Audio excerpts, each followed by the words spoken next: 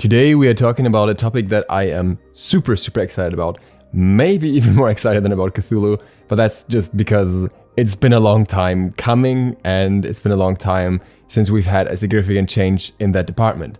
And that is the Ratatoskr rework. We'll actually have a jungler that feels new and different for once. This rework is absolutely massive, even though it is only regarding his acorns, but it has impact on his entire kit basically, depending on what acorn you're going for. For this one, I want to thank Daredust, who provided me with this information. There was a SMITE data mining on that a little bit later as well, but the data mining is not quite as complete as the info that Daredust sent me. I'm not sure why it's slightly different, but I have a complete overview of all the acorns in all their details this way, so that's really cool. So thanks to Daredust for that. In case you are not a SMITE veteran, Ratatoskr used to have a different kit and he used to have 4 different acorns once upon a time that were relatively imbalanced, especially against each other, and Hi-Rez wanted to bring these acorns back in a way, but also different in order to keep him balanced, and that's what they've done. And we'll look at the old ones afterwards a little bit to see what has been taken over, but first let's have a look at the new ones. So the tier 1 acorn, the magic acorn that you have from the start, actually stays exactly the same. It gives you 8% movement speed and replaces boots and can be upgraded. The tier 2 acorn already sees changes. Specifically, it becomes 2 different acorns. Right now the tier 2 has 10 physical power and 10% movement speed for 700 gold. We don't have the gold prices of the new acorns yet, but I am fairly certain that the tier 2 will be a little bit more expensive. I would guess around 1000 gold. And that's because both tier 2s actually come with more stats. One of them is the nettle acorn. The nettle acorn comes with 20 physical power instead of 10, and it also comes with the 10% movement speed increase. Along with that, it also comes with plus 5% physical power. So I'm guessing this is a percentage that's just applied to your power as a whole, so the more power you're building, the more effective this becomes. The other acorn is the lively acorn. This one also comes with 20 physical power, 10% movement speed, and also a passive. When Ratatoskr deals damage with an ability, he restores 1.5% of his maximum health.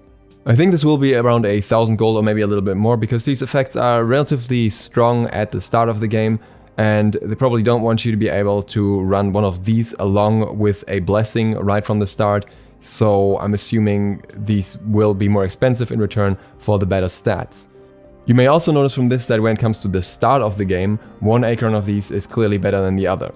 At the start of the game you will only have your acorn as your damaging item, as your power item, so the 5% physical power increase translates to exactly 1 power. Getting healed for every single ability obviously sounds like the better choice here. But that is because the tier 3s are also significantly different. I'm expecting a price change here as well, and that means you will carry the tier 2 longer, so you're kinda making a sacrifice if you're going for one of the acorns in order to get a tier 3 that will be more effective for your build later on.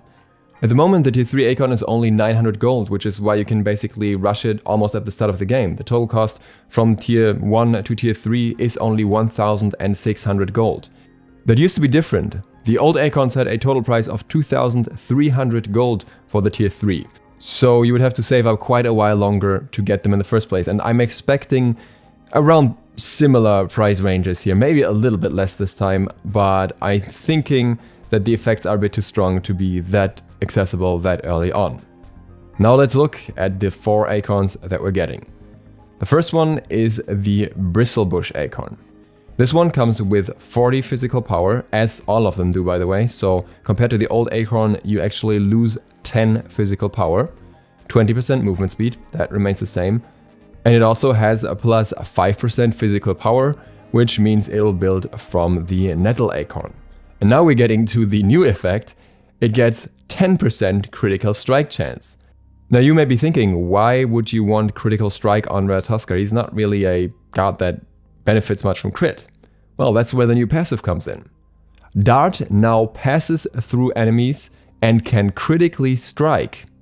Each enemy Ratatoskr dashes through increases his movement speed by 10% for 4 seconds. This effect can stack up to 3 times.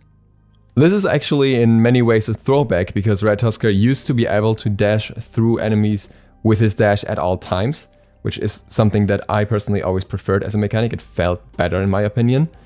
And he also used to be able to crit with his dash with the right build.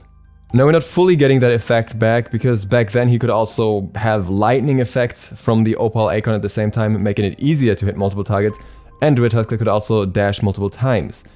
It sounds a little bit interesting that this effect can stack up to 3 times. It makes it sound like you could dash multiple times almost, but I don't think that will be the case. I don't think there will be a rework where you have multiple dashes again, but rather you have to hit 3 enemies with the same dash in order to get this effect, or get the maximum out of this effect of 30% movement speed, which honestly sounds rather hard to do considering the dash is not that wide anymore. On the other hand, crit is a lot more accessible now than it was back then, a lot cheaper for the most part, and there are a lot more items that could be interesting here. For example, you could dash through enemies with Wind Demon or with Poison Star on you to get further benefits or to slow the enemies on the way. You could have Malice to weave in your abilities better and everything. So there's plenty you can do with a dash here in general, and plenty that makes this more interesting than it was maybe back then if it was only a single dash. But I gotta stop my excitement here because we actually have 3 more Acorns to look at. The next one is Thistlethorn Acorn. Again, 40 physical power, 20% movement speed. This one comes with 10% physical power instead of 5%, so if you build a lot of power you can get a fair bit out of that. It's still not insane most of the time, I think, so if you had 300 power this would be 30 extra power, but it's a nice little boost. The passive effect in this case is enemies hit by Acorn Blast are now debuffed, taking 5% additional damage from Ratatoskr's abilities, stacking up to 3 times. Acorn Blast now fires 5 acorns. So from what I understand here, this means that a single Acorn Blast will now fire 5 acorn projectiles, and that each projectile that hits an enemy applies this debuff. So if you hit 3, which would be enough for the stun, then you should already apply the full effect of 15% additional damage. So this one is the Acorn you'd clearly take if you're just after the highest ability damage possible. It's especially interesting because you have a damage increase from the 3, but you also have protection reduction from the 2, meaning the damage will be incredibly amplified. The question for me here is, how exactly does the effect apply to itself?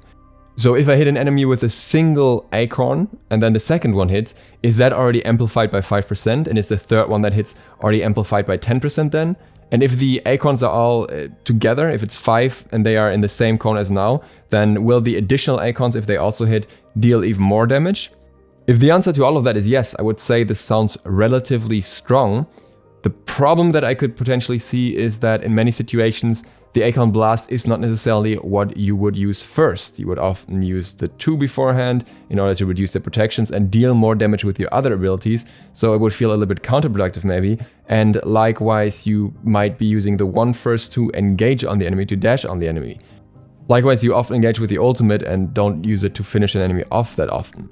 Another question here is how long this effect sticks to the enemy, because if this is something that lasts for a long time, this could potentially be relatively strong in solo lane where you have extended boxing as opposed to jungling where you'd usually be roaming around more and not using it too often on the same target in a row. So a lot of variables that could make this stronger or weaker compared to the first Acorn that's a bit more straightforward.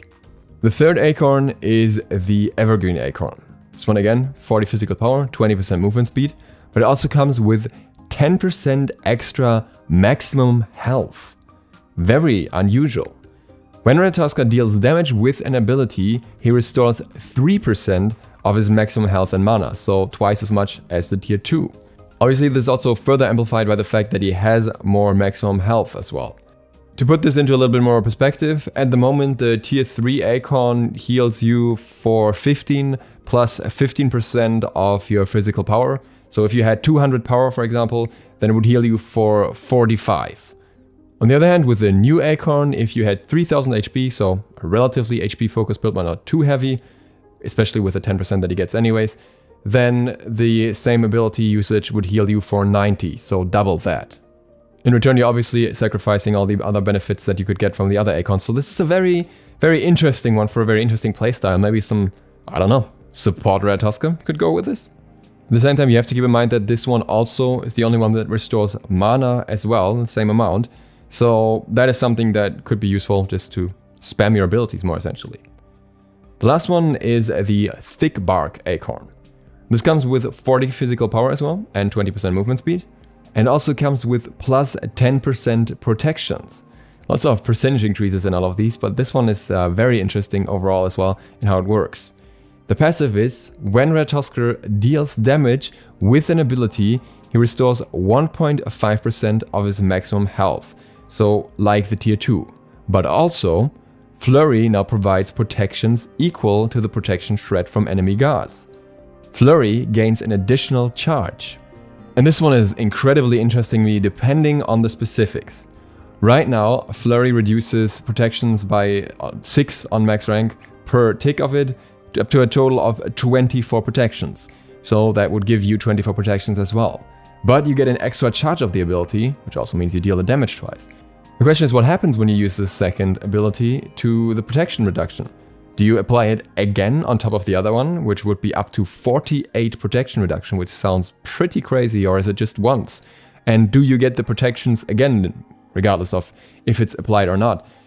Do you get a total of 48 protections? Also, are the protections just physical or magical too? And also, do those protections benefit from the additional protection that you get through the item itself, or are they calculated afterwards?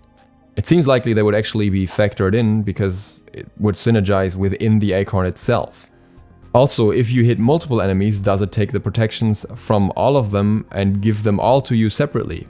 Because it sounds like that, and if it does, that sounds like a job for only Hunter's Garb Ratatoskr, just dashing in the middle of enemies and hammering out the flurries just to get a ton of protections.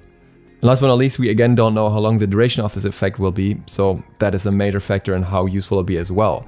But overall, I think this makes for a very interesting choice of Ratatoskr solo, because you could now go into this, get your sustain that way as well, get Glad Shield along with it, steal tons of protections from the enemies, be really good at boxing, be really good at sustaining, and yeah, just have a good time in solo compared to what he had before.